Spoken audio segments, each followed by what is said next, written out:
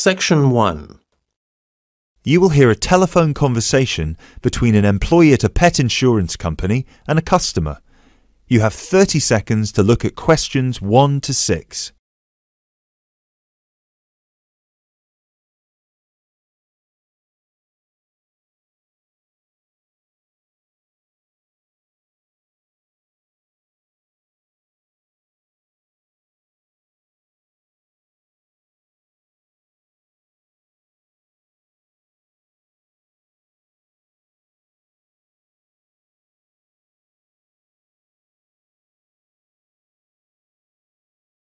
Pet Protect UK, how can I help? Oh, hello there. I'm calling to inquire about your pet insurance plans. Of course, just give me a second, please. Sure. So, have you checked our website already to see the options we offer? I've had a quick glance, and I think I'm interested in the basic plan. Great. I need to just ask a few questions first then. Is your pet a dog, a cat or a rabbit?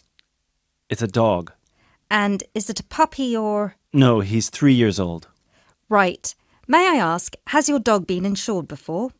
I just adopted him from the rescue center last week, and I think he'd been there a while, so I doubt it. OK, so you've had him for a week then? That's correct. Great. I apologise for asking this, but your dog, what's his name, by the way? Fenton.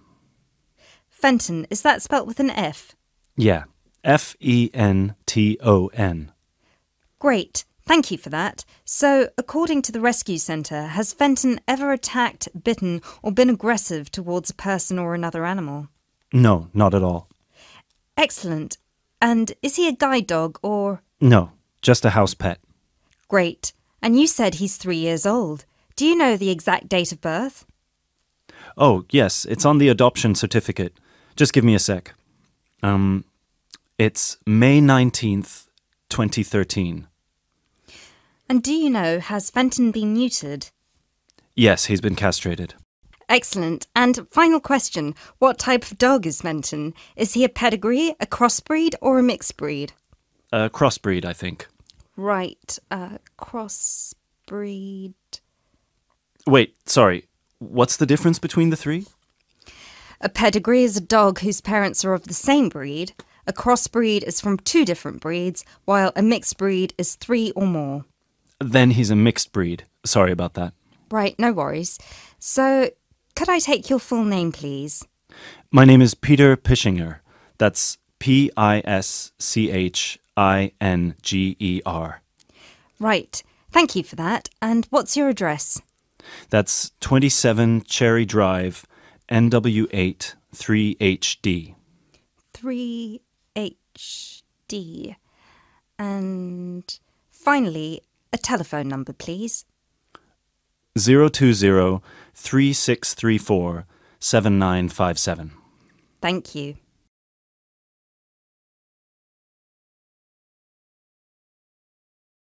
You now have 30 seconds to look at questions 7 to 10.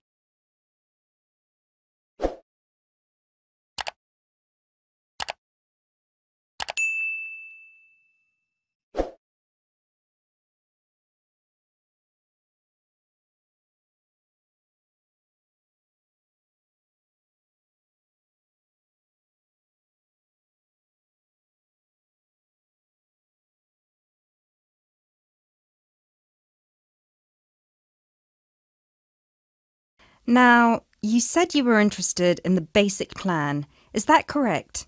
Yes, that's correct. May I ask, are you planning to switch insurance providers after the first year of your pet insurance, or is there a possibility you might renew with us? I haven't really thought about it. Why? The reason I'm asking is because if you plan to renew with us, it might be worth considering our premium or ultimate premium plan. With the basic plan, you will have to pay the same fee of £8 per month regardless of how long you stay with us. If you choose one of our other 2 plans, though, you will receive a discount for the first 6 months. You'll only have to pay £12 for premium and £15 for ultimate. And then, depending on your circumstances, you might be eligible for further discounts after your first year, depending on how many expenses you claim. If you claim less than £300, you'll have to pay the same as for the basic plan, but receive the cover provided by the premium plan. Huh. Is that something you might be interested in? I'll have to think about it. Is it possible to switch to one of the other plans later on? Yes, of course. You can always upgrade. Let's stick to the basic plan for now then, and then I might call you back to switch. No problem. So, what happens now? Well, first we would need you to come over with little Fenton so we can have a look at his documents and medical history. We'd also need you to get him to the vet for a quick checkup. All of this is standard procedure before we can proceed with the insurance plan. And then, when all that's done, you can either set up a direct debit in person or you can call us back and do it over the phone. Right. And the basic plan will cover... Well, the basic plan covers veterinary fees, obviously, plus a few more things such as boarding costs, loss by theft or straying, advertising and reward, death by accident or illness.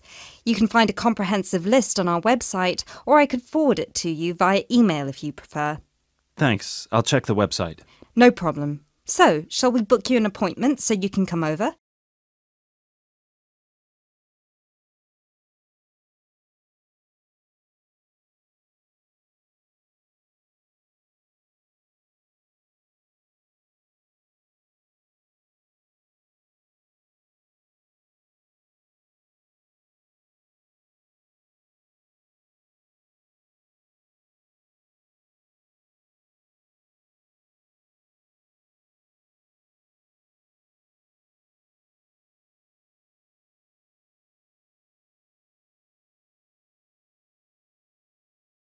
You will hear an introductory speech to students at a summer school. You have 30 seconds to look at questions 11 to 14.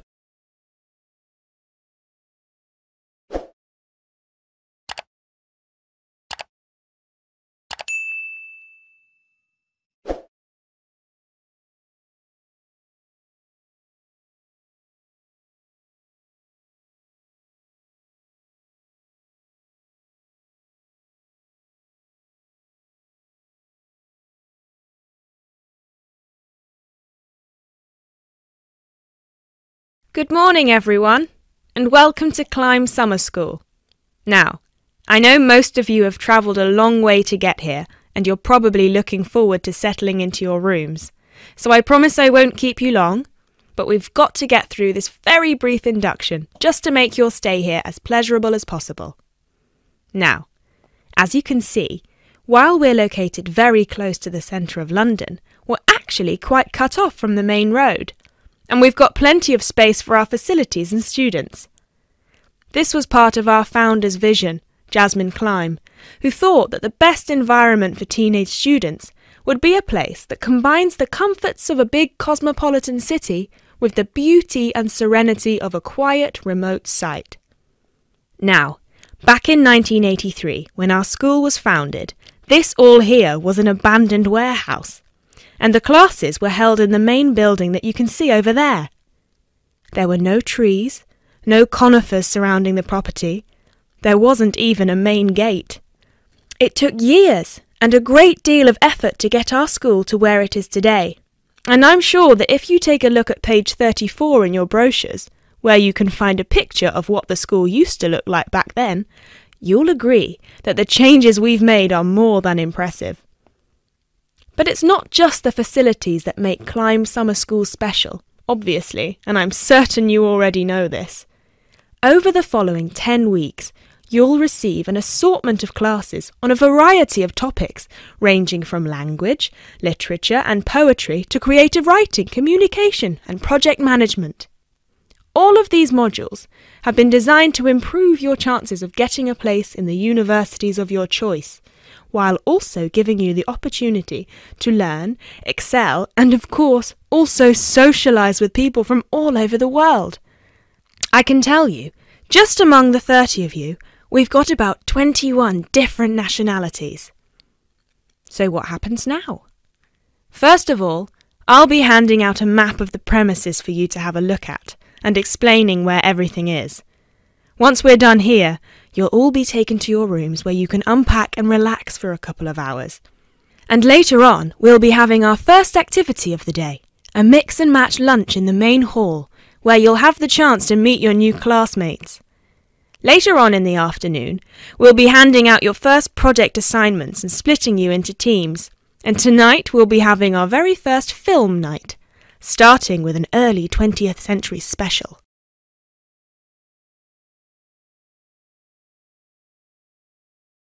You now have 30 seconds to look at questions 15 to 20.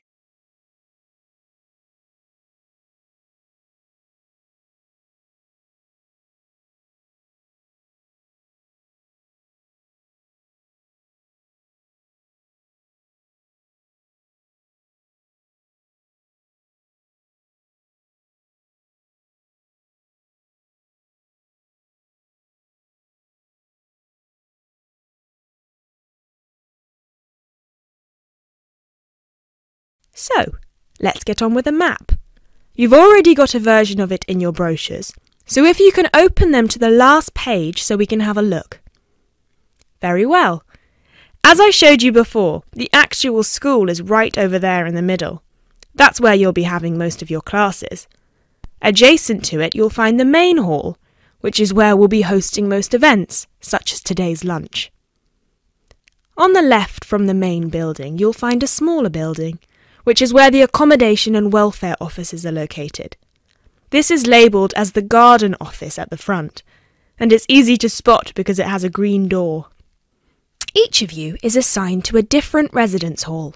We've got 3 residence halls in total, 1 on the left and 2 on the right. The one right next to the garden office is Ursula Hall, named after our founder's sister, while the other 2 are Peter Hall and William Hall. Now, as you can see, there are 3 more buildings to the left of the semicircle here, and 1 more building on the right-hand side, next to William Hall. So that one, which is shaped a bit like a dome, is the pavilion. This is where all your letters will be delivered, and in the basement floor you'll also find a laundrette. Please make sure you've got plenty of £1 coins, as you'll need one for the washing machine and another for the dryer. And that row of buildings on the left, the one closest to us here at the gate, is the canteen, where you'll be able to buy snacks as well as breakfast, lunch and dinner, on days when we don't have an event with food provided. The next one is the gym, which is open from 7 a.m. to 8 p.m. from Monday to Friday, and until 10 p.m. at the weekend. And the last building, right over there, is the study centre, where you'll find plenty of computers and books, as well as a great selection of DVDs and magazines that you can borrow with only a small refundable deposit of £5. Now, please remember to keep your student card with you at all times, as you'll need it to access most of these facilities and...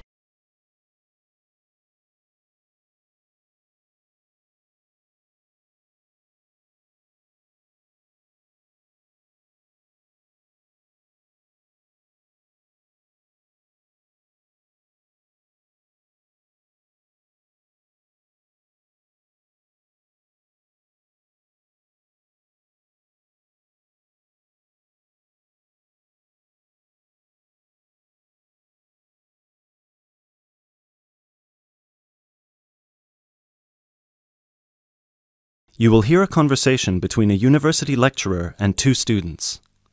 You have 30 seconds to look at questions 21 to 30.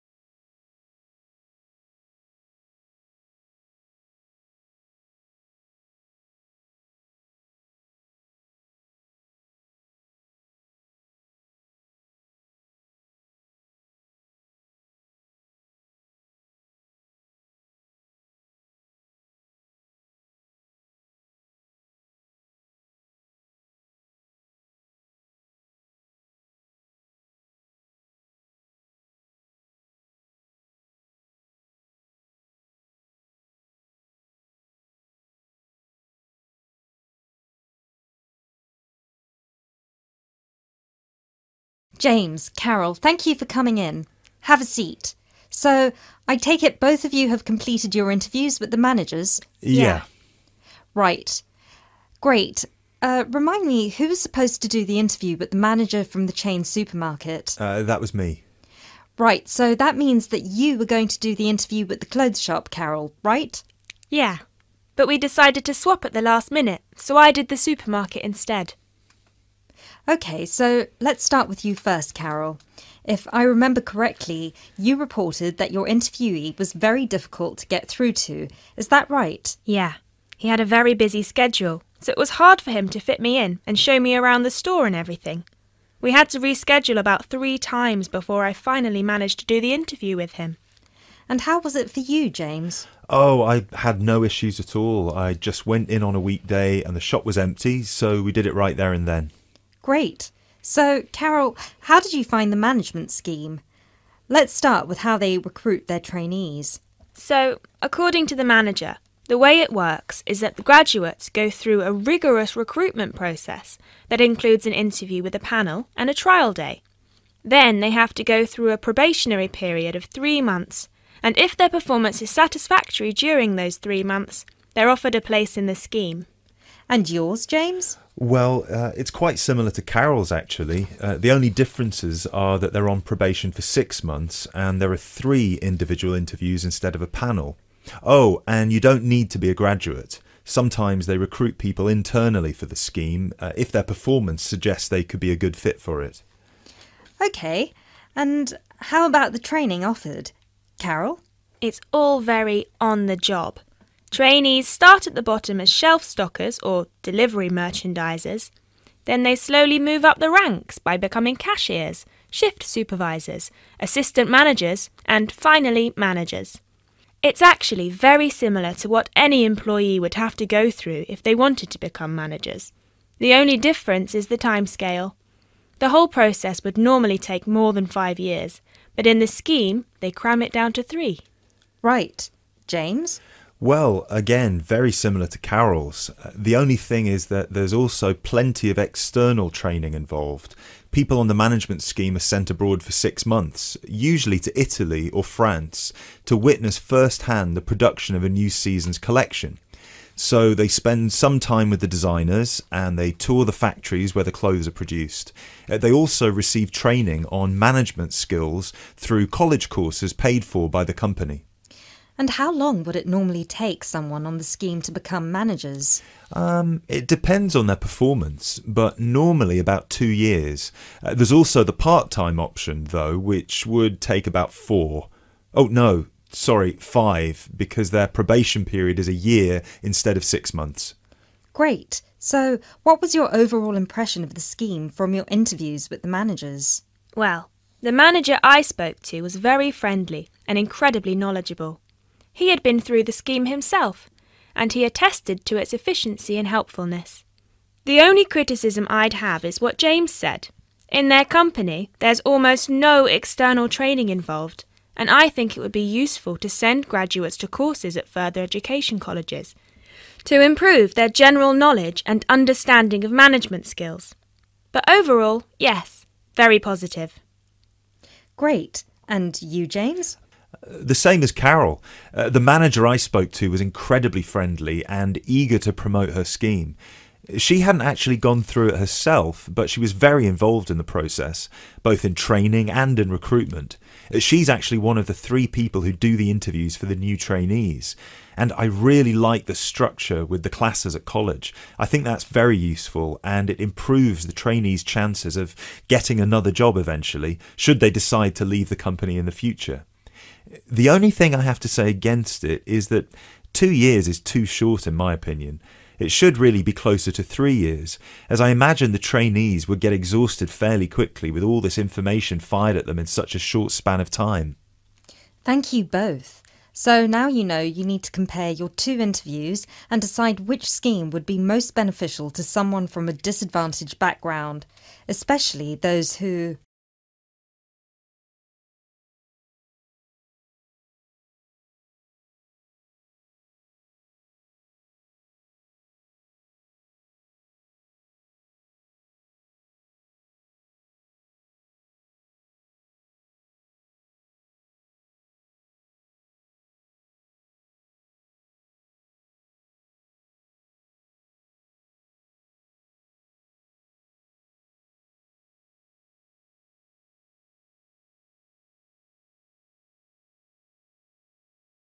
You will hear a talk given by a foreign correspondent.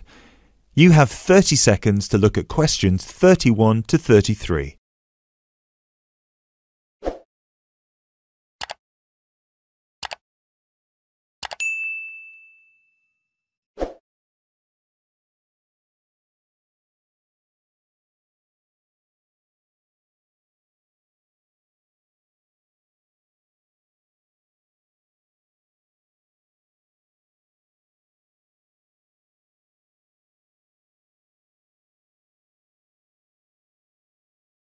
Good evening. As I assume most of you are already aware, I have been asked to come here and talk to you, essentially give you a quick overview of the life of a foreign correspondent, along with a few tips on how to become a successful international reporter yourself, should this be a career choice you elect to pursue. So let me start by this. Don't become a foreign correspondent, at least not due to the romantic notions that come attached to this job, or what you've seen in the movies.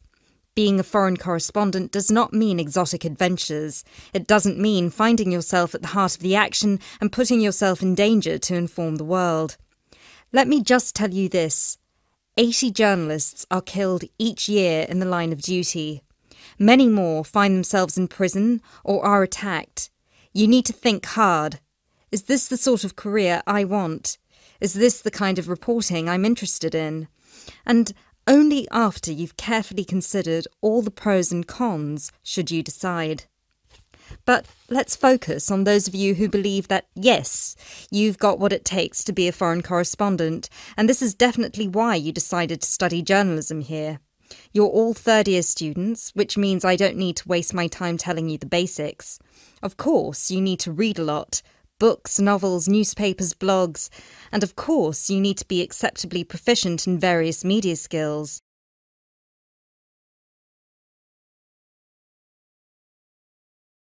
You now have 30 seconds to look at questions 34 to 37.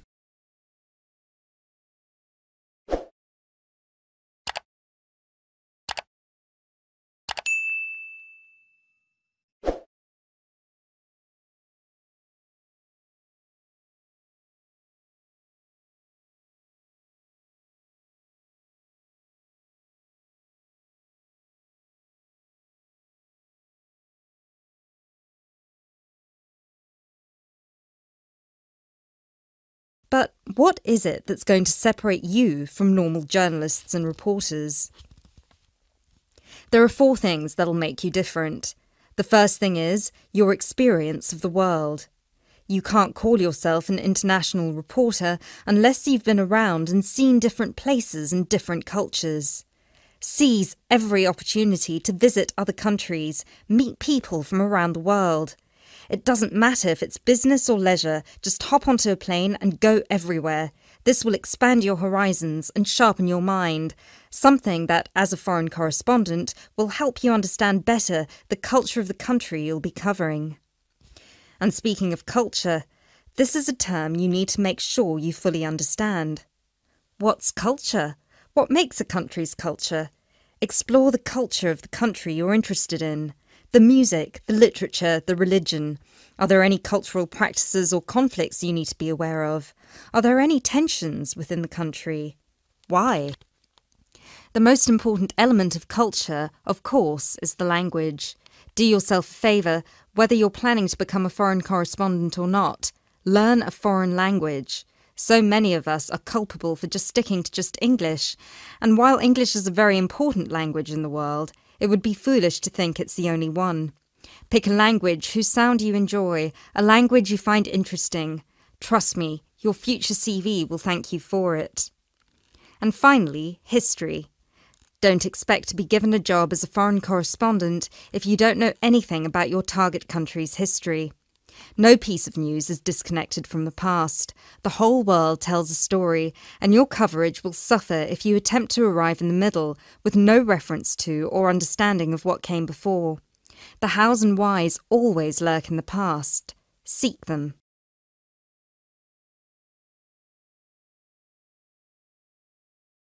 You now have 30 seconds to look at questions 38 to 40.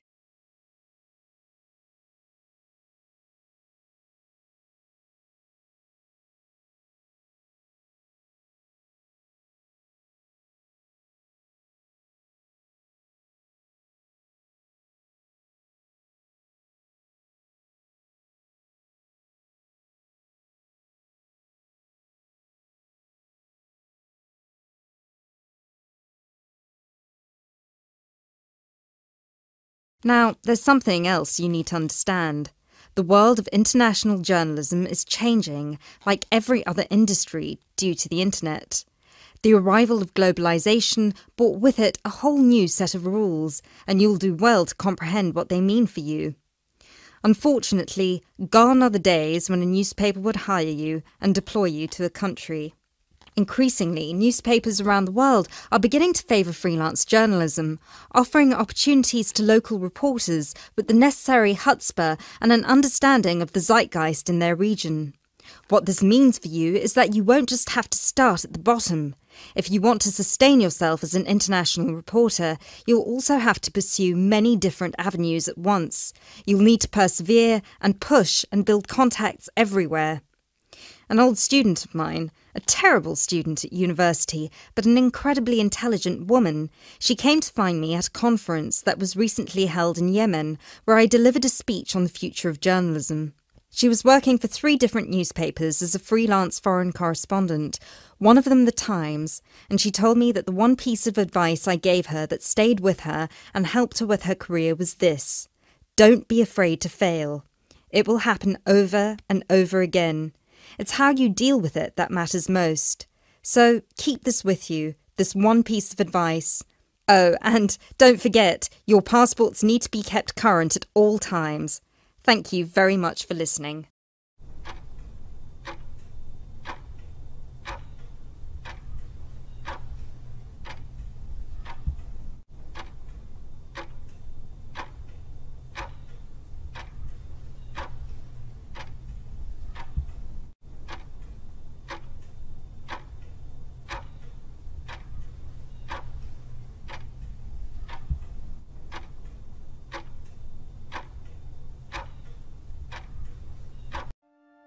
That is the end of the listening test. In the IELTS test, you will now have 10 minutes to transfer your answers to an answer sheet.